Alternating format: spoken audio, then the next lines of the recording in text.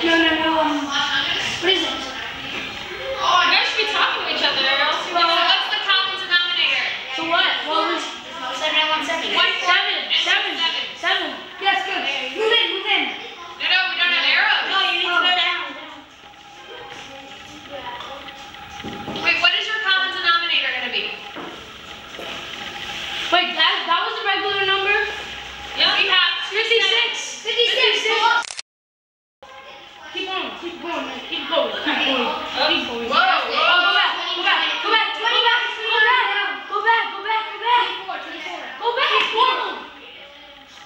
When it says that, when it points up, go back. 28.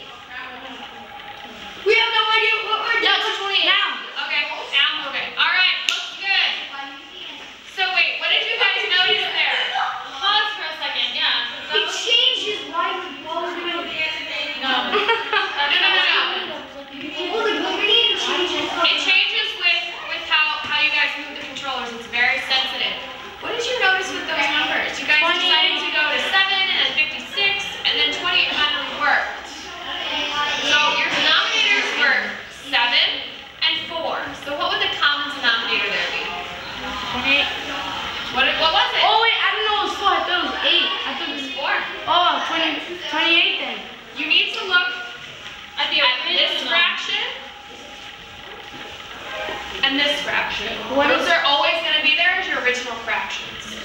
What? Okay? So